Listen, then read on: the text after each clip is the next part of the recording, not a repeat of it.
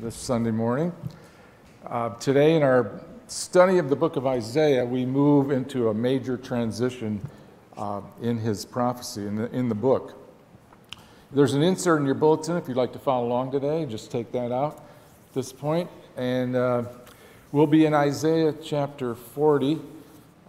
If you need to borrow a Bible, just let our ushers know. If you need an insert, let them know, and they'd be happy to help you. Do you ever feel like you're in a rut? Some days I feel like I'm in a rut. Every time I go to bed at night, I find I have to just get up in the morning.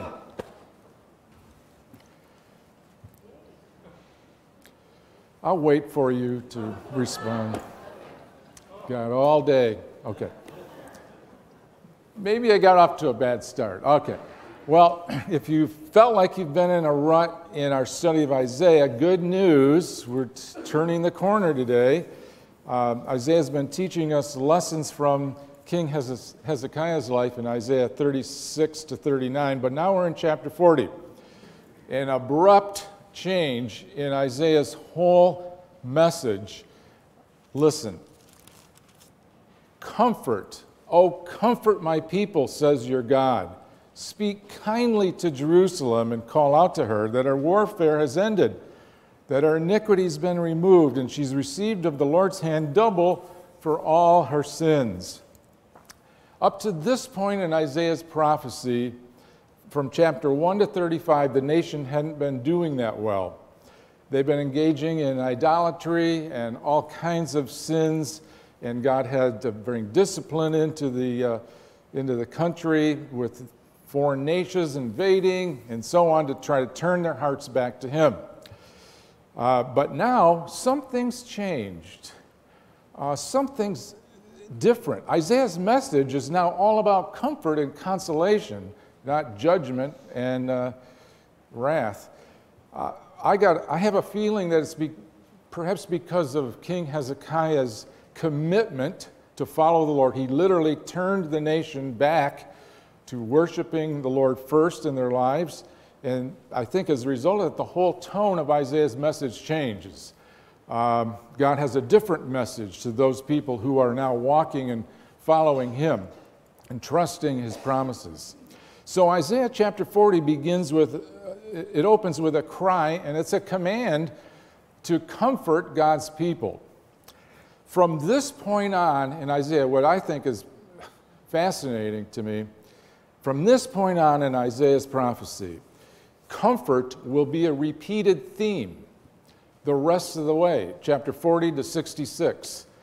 The word comfort is only mentioned 2 times in Isaiah chapter 1 to 39, but it's mentioned 15 times from 40 to 66. In fact, Isaiah's prophecy ends with what I call the comfort trifecta. If you look at Isaiah 66, 12 and 13. It's this is coming to the end of Isaiah's whole prophecy. This is where this theme has been carried through these chapters, and here's where it kind of ends. For thus says the Lord, behold, I extend peace to her, meaning His people, peace to her like a river, and the glory of the nations like an overflowing stream. And you will be nursed, you will be carried on the hip and fondled on the knees as one whom his mother comforts. So I will comfort you, and you will be comforted in Jerusalem. Comfort, comfort, comfort. What is comfort, and why does God think we need it? Well, the word comfort in Hebrew is the word naham. Naham. It means basically to be at peace in the midst of a storm. It's kind of an ironic concept, a conundrum, if you will, or paradox. It means that Naham means even though all is not well, we're given the assurance that all will be made well. That's Naham. Comfort. Comfort my people. Example, I can remember when my kids were young, very young, And, a storm would come up and loud thunder, crashes of lightning filling the sky, and the kids were afraid. And they'd come to one of us, Linda or I, and we'd hug them. And you know what we'd tell them? It's going to be okay. You can stay with me. It's going to be okay. Just hang on. It's not going to stay. We comforted them. Why? Because in the middle of the storm, there can be peace if you know where it's found. So God is commanding that his people be comforted. Why? Because not only Israel, but we continue to live in a scary world, broken by sin. Scary and crazy, sometimes we look at it. And God's people, Israel, if you recall, have been through a lot of adversity. They're going to go through still more before it's all over. And we as Christ followers, while we're in this world, as God's people, will experience adversity as well. This, to me, is an oasis in the Scripture.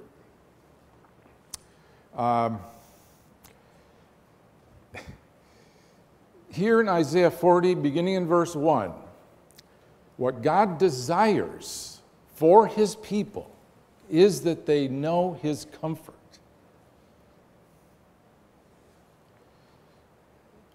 No matter what we face.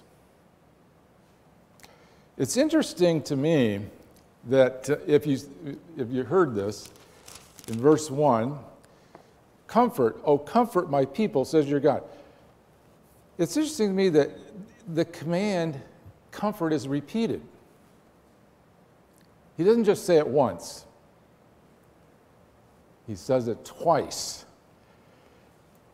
God never repeats our need for discipline and judgment the same way. He never says, judge, oh, judge my people. But he does say comfort. And I believe the repetition is revealing to us something about the heart of God for his people.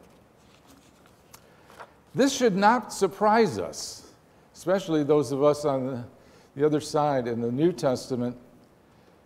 We're told there, God is identified as the God of all comfort.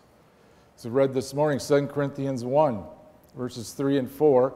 Blessed be the God and Father of our Lord Jesus Christ, the Father of mercies and the God of all comfort, who comforts us in all of our affliction, so that we may be able to comfort those who are in any affliction with the comfort with which we ourselves are comforted by God.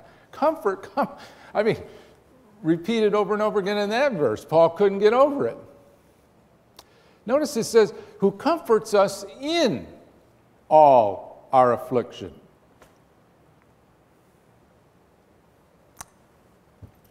It's the word naham. Things may not be going well, but all will be made well.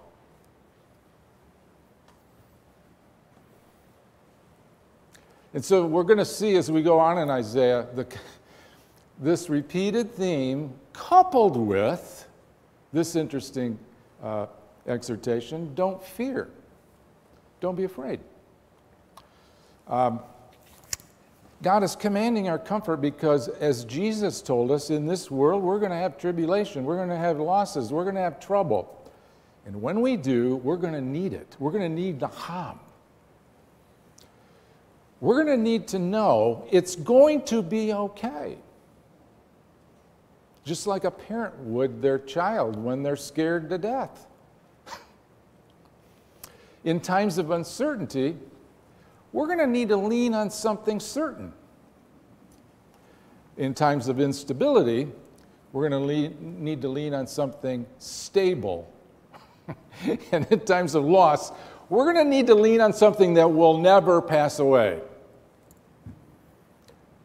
times of trouble, we're going to want answers to our fears. We're going to want help. We're going to ask questions. Where's God? What will happen to us? Will things get any better? Is there any hope? Comfort is what provides the hope when things get difficult. That's what I want to begin to launch today, how God offers his comfort.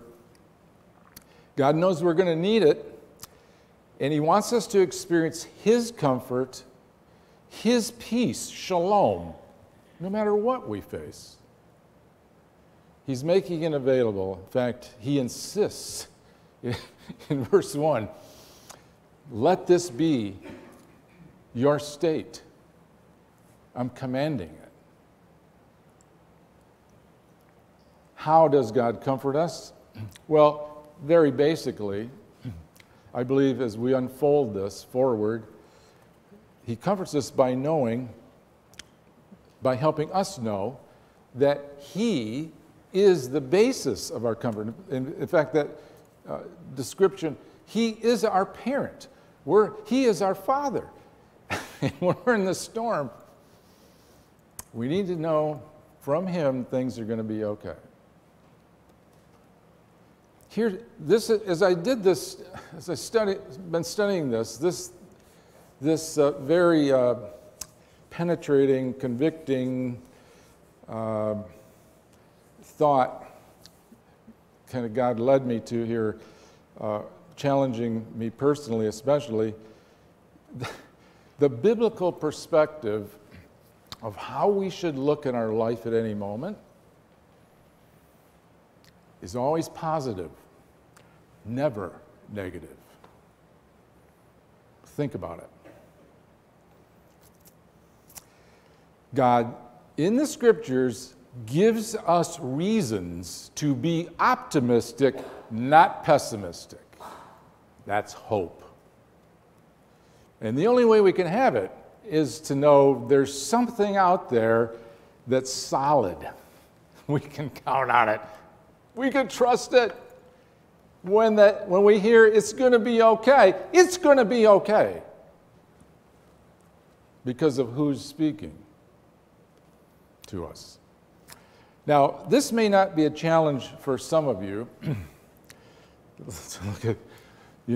But for us, for me, the glass half empty kind of person, it's a challenge to think this way and trust that what God is saying is true. As I look at the fruit of the Spirit, you see, the Spirit's fruit, love, joy, peace, patience, kindness, goodness, faithfulness, gentleness, self-control. Seems to me that's all positive. What kind of fruit is coming out of me? Well, notice one of them is shalom, peace. It's fascinating to me, and it's convicting to me. Our comfort, our peace, our shalom rests squarely, in my opinion, on two biblical truths we find in Scripture about God. First, he is sovereign over all. Second, God has a good purpose that he will fulfill. Why? Because he's good. He does what's right. Every time. And no one can thwart his will, his good purpose, ever. He's sovereign. So the basis of our comfort, as God repeats it for us, this is his heart's desire for each one of his children. You could say it another way. Oh, that my people might experience my comfort. Oh, that they've experienced my comfort. I know it's stormy out there. Come on and be with me, because it's going to be okay.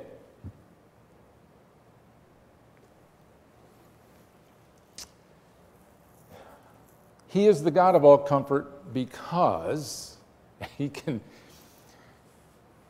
be in that position because, the future is in his hands. You realize that? We'll see that as Isaiah continues here. The future is in his hands. And his hands always work for good, not for evil in our life. And that is what gives us hope and how we know it's going to be okay, no matter what we face, on multiple levels. So comfort rests, if I could say it this way, in our experience of it that God desires for us in verse 1. By the way, this is just the introduction to this. It's kind of a mini-series on God's comforts. It's just an introduction. But our comfort rests on our faith in who God is and what he has said. Just like a parent would say to their scared child, it's going to be okay, and they trust them.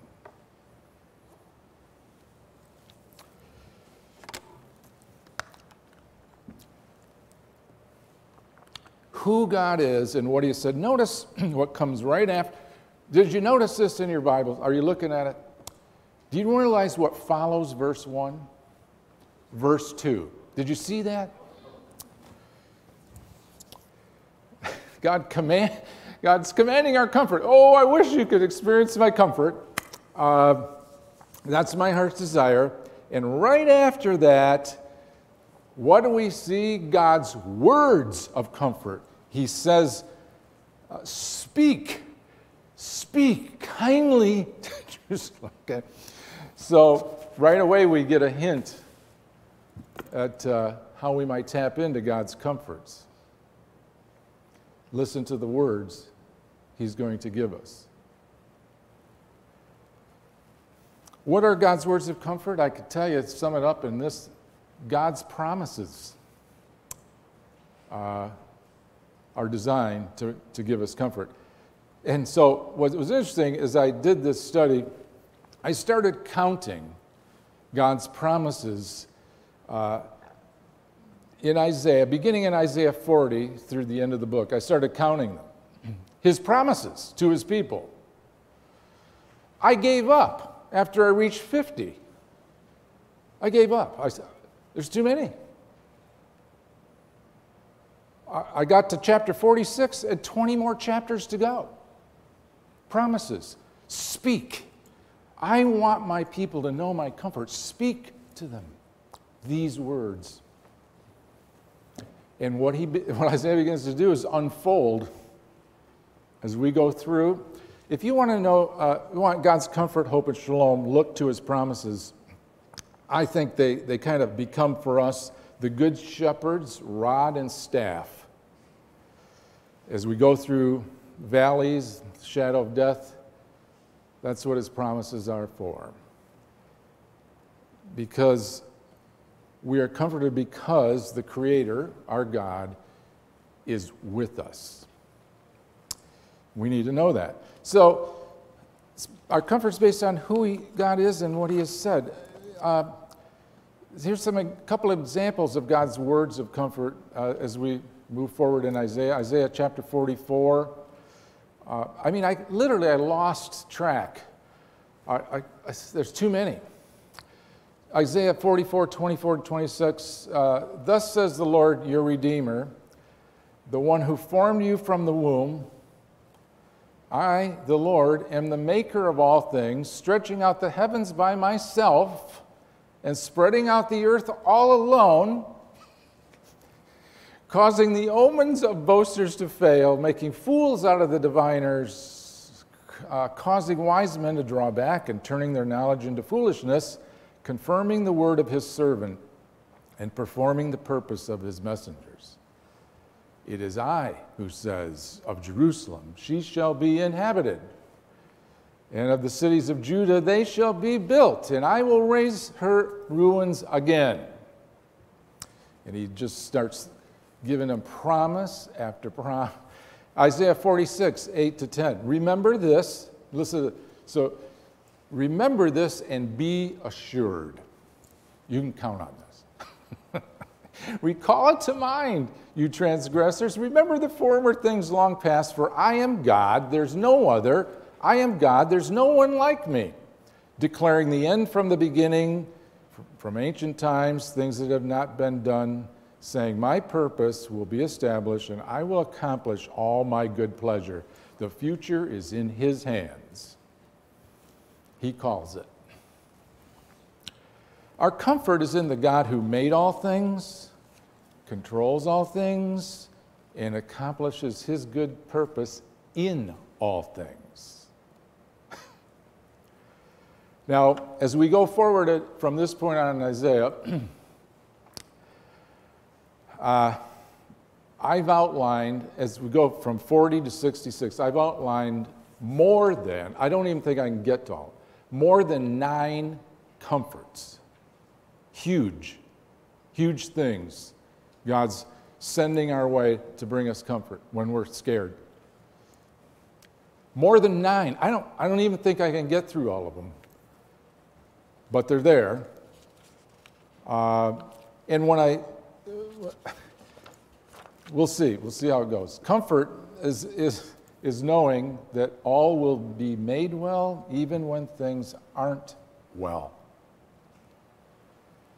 And God is the God of all comfort because he's the source and giver of it. He's all good. He's all knowing. He's all powerful. He's sovereign over all. He loves us with an everlasting love, and he gave everything for us so that our future with him would be filled with joy and good. So if I can encourage you this week, start your reading, grab a few promises to hang on to in times of uncertainty or instability, to give you hope and a positive mindset when you face something difficult. God's comfort and shalom, you see. What I just can't get over the tremendous privilege you and I are in on the other side of the crucifixion and resurrection. People in Isaiah are looking forward to this. They're trusting that it will happen because God said it would. But we, looking back, see that he did it. Everything Isaiah said about the Messiah, which we're going to look at, you'll be amazed. I mean, as he starts talking about the Messiah in Isaiah 42, it's amazing. But anyway, we're looking back, and we realize that he's talking. Did you hear this verse 2? Speak kindly to Jerusalem, call out to her that her warfare has ended, that her iniquity's been removed, that she's received of the Lord's hand double for all her sins. Now, at this time in Israel, they don't know how that. What are you talking about? Am I going to have to offer 2 goats? Double? How is that? They didn't know. They didn't have the information yet. But it's obviously preparing us for Messiah. We're going to have peace that we haven't even thought of yet. The warfare is going to be ended. And he's promising it. Now we're going to talk about this a little further detail next time. But today, just to note, God's comfort and shalom, his peace, was purchased for us. We know things they didn't. It was purchased for us at a great price. The price of his son, Jesus, who Isaiah's going to start talking about him more and more. What he's like, what to expect. It's refreshing. He's unlike any other person we've ever seen. And he brings God's shalom. He makes peace on our behalf. And everyone who believes in Jesus receives the gift of eternal life, living waters. God gives us right in our heart of hearts, the Holy Spirit. In him we experience God's shalom. As Jesus said in John 6:63, these things I've spoken to you, so that in me you may have peace. Shalom. You could also slash comfort, knowing that all things will be made well, even though they're not right now. So that in me you may have peace. In the world you've got tribulation. But take courage. Again, you need to look at this positively. Take courage. Why? Because I have overcome the world. He holds the future in his hands. He makes our peace possible because of who he is, what he said, and what he did. So I invite you, if you have never believed in Jesus and received the free gift of eternal life, we have elders and deaconesses down front afterward. We'd love to pray with you. If you're not sure, never done that, we'd love to pray with you. Come on down front. Or you could just pray a prayer and to God and tell him, I believe Jesus is the Messiah who came to die for my sin, and I welcome him into my life. You have eternal life. Let's pray. Father, thank you today that you've identified yourself as the God of all comfort. Not only that, we see in Isaiah 40, verse 1, your heart of hearts is that we all might experience your comfort, doubly so, knowing who you are and what you've said and what you have done for us. As a parent loves their child, so you've told us you love us just like a father loves his son, as a mother her child. Would you give us, allow us to experience that comfort today, this week, knowing that all will be made well, even though things right now may not be well. We ask you to give us the courage and strength to trust your promises. I pray that even this week, those of us here, as we read your word, you might just give us a promise we can hang on to for a while. And that we could just enjoy your presence with us in that promise. We ask for the grace to do all of this in Jesus' name. Amen.